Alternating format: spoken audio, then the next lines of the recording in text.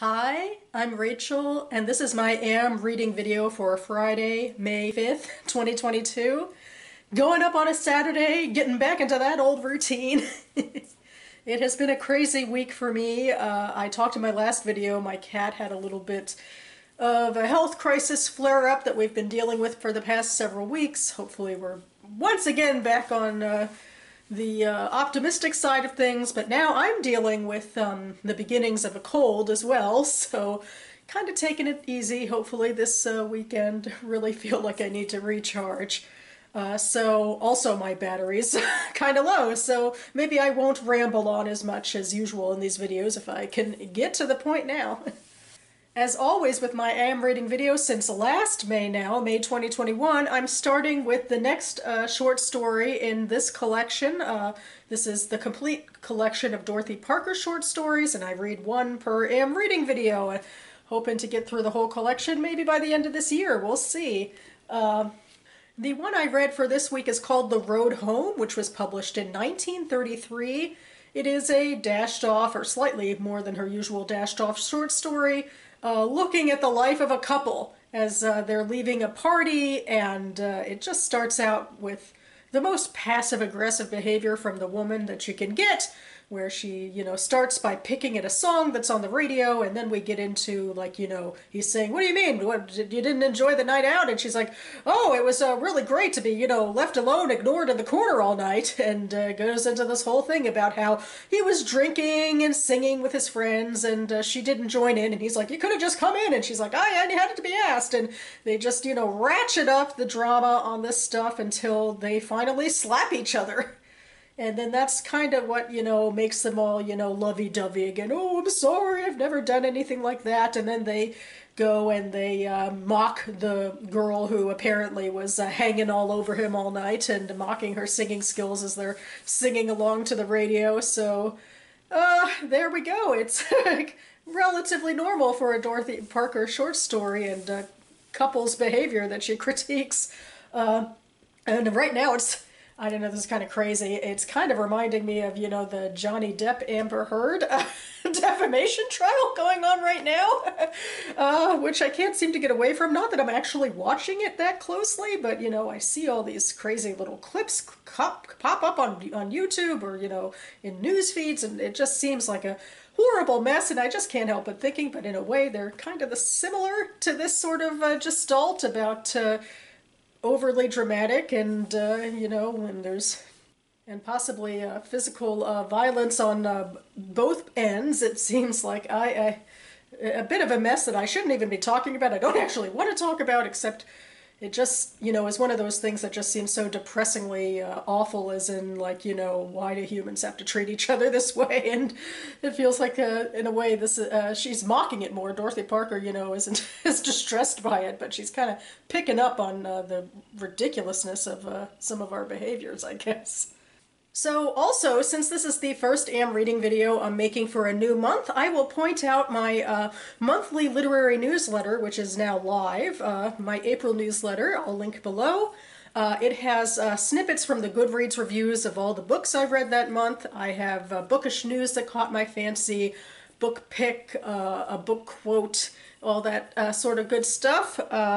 And usually I try to move on into the new month and leave the old month behind me, but I'm making this video early this month, not waiting a week, on purpose, because I'm going to try to shame myself later about the BookTube prize. But anyway, since I don't have as much to report, I will talk about the final book on that newsletter, which is the final book in the Expanse series, Leviathan Falls by James S. A. Corey, which I finished on audio early last week. So I guess I'll give some overall feelings about highly spoilery activity, since this is book 9 of 9.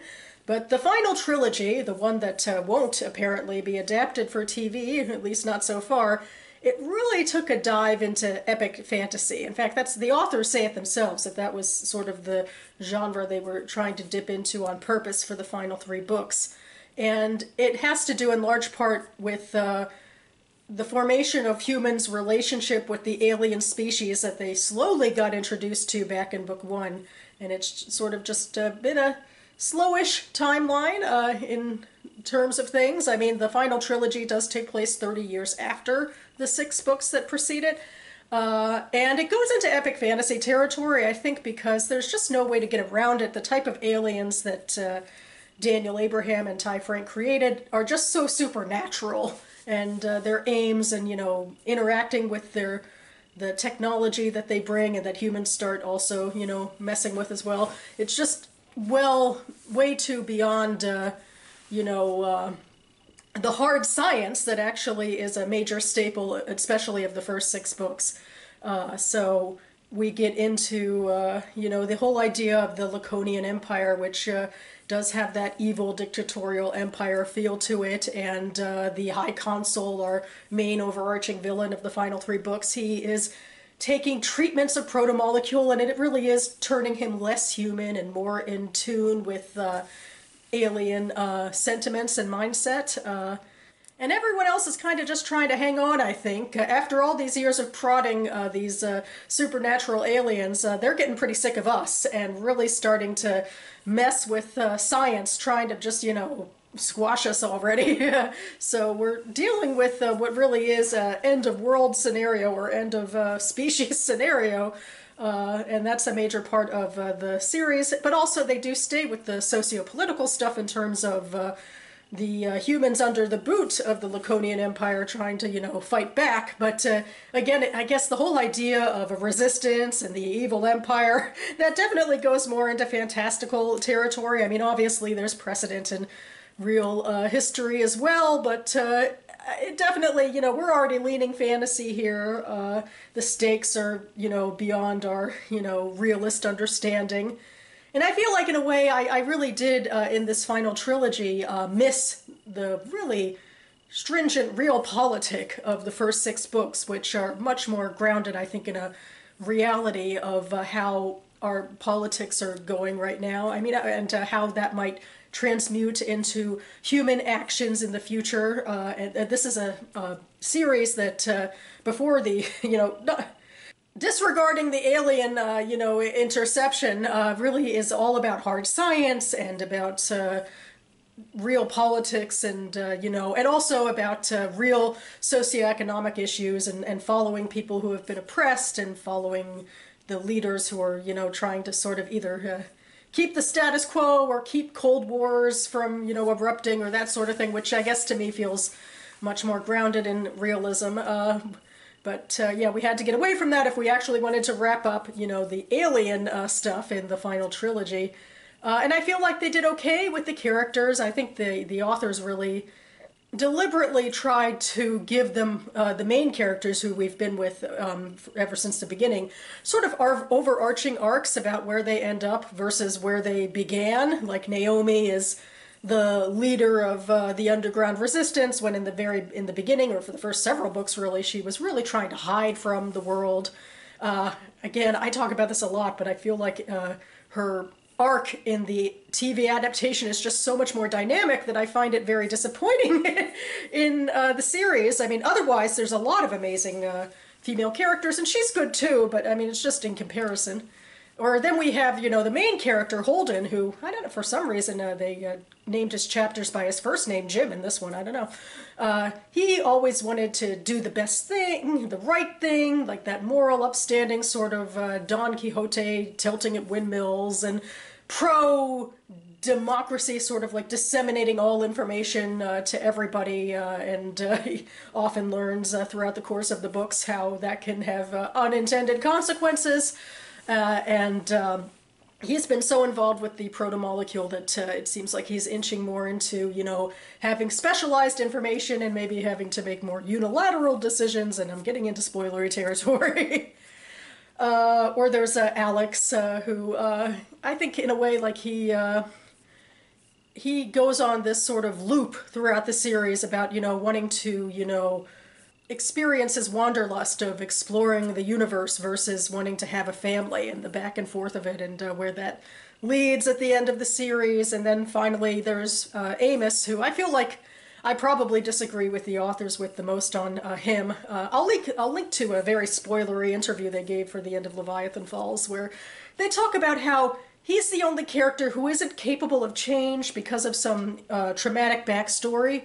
He's sort of stuck in a way of being that he really never, nothing ever touches him really. He's always just sort of stoic and determined and on this one path, and I feel like he's kind of their version of the most righteous type of person who is both unsentimental but also just unwavering in the right thing, which I feel like it's a little too simplistic for me, but I mean, that's usually I feel like they are the opposite and really talk about complexities, but I feel like, I don't know, I guess I have issues with the Amos character, although I like him better than the muscle in most sci-fi spacefaring groups, so what do you know? So yeah, and I mean, given sort of the Maximist sort of storytelling they were trying to do, I think, with this final trilogy, I feel like there was just no way they would let humans off the hook by saying, at the end of Leviathan Falls, it's just going to be another day. We're just going to make small incremental steps as a species from here on in. No, it's too huge. Basically, the Pandora's box that was unleashed with what happened with, this whole series and the protomolecule. It's just too big for us. So we had to have, like, a huge epic ending and also an epilogue, which I won't spoil except to say that really the hard science goes out the window with the epilogue. We are well past Star Trek Beam Me Up Scotty with that epilogue. But, I guess they make it work. I'm pretty satisfied, I think, with, if that's the type of story that they needed to tell with the aliens and humans. They did have enough, characterization for our main characters we've been with, and even, new characters even. They're not just, cardboard cutouts. I could quibble a little bit, but overall I feel like, they actually felt like human beings in, this epic story about, the survival of the species with our first alien contact. And basically it gets into those big questions that I love about who are we as a species, and how do, Ty Frank and Daniel Abraham view us? And I feel like they kind of fit into my particular brand of cynicism and idealism, I think. So if you read the quote that I put in my newsletter, I think that sums that up. So yeah, I think that's, I guess, where I'll leave it. I'll leave The Expanse, except not really, because I can read some complimentary novellas that they wrote alongside the main series. I still have those left, but then unless there's, a new adaptation, The Expanse is over. And I guess we'll see what they get up to next. Next is a book I am just, I guess, 100 or 150 pages into. Still have a lot ahead of me with this one. This is The Hilltop by Assaf Gavron. And this was translated from the Hebrew by Stephen Cohen. It came out a couple of years ago. And I am reading it for my Synagogue's Israel book club. Which is meeting on Tuesday, so I'm hoping I'm finished or very near finished by Tuesday with this book, and luckily we'll be on Zoom, so even if I'm not feeling 100%, I could probably still participate. So yeah, I was a little nervous about this book because it takes place in a settlement in the West Bank, and trying to understand those characters as people, but it's, the most fraught part of the Israeli-Palestinian conflict is what is happening in the settlements. And these people are definitely, I should say that Gavron is not, an apologist. He's not a settler. He also doesn't paint them as demons. So I think, mostly what he seems to be doing is really satirizing the shit out of what's happening, especially with Israeli bureaucracy in this sort of wild, wild west sort of area where we're following characters on this settlement that has grown to be illegal, but there's like this whole thing about people bringing illegal encampments onto the settlement that the government says you can't have there, but then there's all this paperwork to get through about removing them, so it's not removed. And there's definitely a disconnect between sort of the civilian government and the army that's out there, which sees its mission really as protecting Israeli citizens, even when they aren't, legally supposed to be there. And there's also such satirism as looking into the protests that happen. Like one of the protests that happens here is about, you know, a divider fence that the army wants to put up. And both the settlers and the Palestinians in a nearby village, and also the left-wing Israelis who come in, they all are against this fence, the left-wing Israelis and the Palestinians, because of, you know, cutting off Palestinian freedom and livelihood. And also, it also would cut into some of the settler land, so they're upset about that as well. So there was this whole scene where they were, I think a leftist and a settler were yelling, you know, epithets at each other, and then they get into, take down the fence, and then the other one's like, yeah, take down the fence! And then people apparently leave their signs there, and the other side uses them to fortify, you know, things in the settlement, or, you know, sometimes, you know, right-wingers protest at, you know, apparently at Arab villages, and they use right-wing signs to fortify their stuff as well. I mean, that's stuff that Gavron was talking about. I decided to listen to an interview that I'll link down below. I guess I'm a little early, I feel like, for listening for interviews about this book, because I'm not that far into it yet. But of course, in this interview, they mostly talked about the conflict and not so much about the characters. And in fact, I think most of what they talked about about the characters I'd already read about. I mean, this book is much less esoteric than the Colin McCann book at Purigan, which I read last month for the club. Although McCann, you'll see he blurbed it on the back. We have some really big names here. We have, like, Israeli writers, like, you know, we have Amos Oz and Edgar Keret, but then we have Khaled Hosseini and Reza Aslan, too. So, I mean, and he won a prize for this as well. And I think it's his first book published in English. And I feel like I've rambled off of a point here, but yes, the main characters of the book are these two brothers, and I think they're supposed to sort of kind of be stand-ins, hopefully have more characterization than that, of types of Israeli manliness. Like, one is the stereotypical Israeli machismo sort of man with the older brother Roni, who went to the U.S. and apparently, you know, had a big falling out there. It seems like he seemed to be some sort of, I don't think venture capitalist is technically the right word, but he's like an adventurer, and maybe his schemes go awry. And then he comes back to Israel, and he comes to this settlement where his brother Gabi has remade himself and has turned religious and goes under a different name, and he just sort of needs somewhere to crash. And while he's there, he's trying to start up like an artisanal business with a Palestinian in the neighboring village for selling cheap olive oil, which seems like it's already has lots of marketing failure in that. So there's, I guess, just like a lot of absurdity in this. We have gone into a bit of the backstory of the brothers. They both grew up on a kibbutz, which, you know, one thing that Gavron goes into is the similarities between the kibbutz movement and the settlements, which, for me, I feel like, you know, I love the idea of the kibbutz movement, which isn't quite present anymore. I mean, the socialist gestalt of them is certainly pretty much over. But you can kind of see the similarity of sort of the, you know, the Jewish immigrants, you know, staking a claim for themselves, you know, getting away from the anti-Semitism and oppression of former life, and, you know, staking something in a homeland, you know, slightly different ideologies, kind of, but there are some similarities in that. And it goes, you know, there's the just various parts of the history and conflict are in the background for these characters who are both orphans. Their parents were killed in sort of indirectly based on Syrian gunfire exchange in the Golan Heights. Their parents were killed, and they were raised on this kibbutz with, you know, foster parents, and then made their own way and did their own stuff, and we're getting into that now. And I feel like the narrative is a little clunky, but I feel like there's a lot more meat on the bones, as in characterization and interesting, you know, down-to-earth stuff. I feel like legitimate stuff to be probing here about their lives and the conflict, like that Purigan didn't have because it was too pie in the sky. And this is much more, you know, grounded and compelling and challenging, I think, on a real level. Although I do wish it were a little less wordy, I suppose. Maybe deal with backstory a little differently, I don't know. But yeah, that's where I am with it. I'm hoping that my Israel Club book club meeting won't be canceled this time.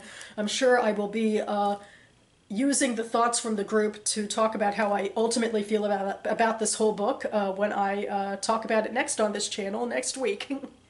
Oh boy, and I'm really, really near the end here, so I just hope I can get this in, that for the BookTube Prize, the next book I will be reading is A Word on the Wing by Scott Weidensaul, which is the nature book. It's about birds. I am very excited to be reading a birding book like all the cool nature kids on BookTube, but I can't say more about it than that because I'm a BookTube Prize judge. I'm mum on the BookTube Prize until the quarterfinals are over. But I will leave information, including my preliminary thoughts video about my quarterfinals ballot, and also the website down below. So yeah, that about covers it for me now. I gotta really run past the battery here. It's almost about to die, so I'm going to wrap this up, hopefully get this video out, and really try to take the rest of this weekend very easily.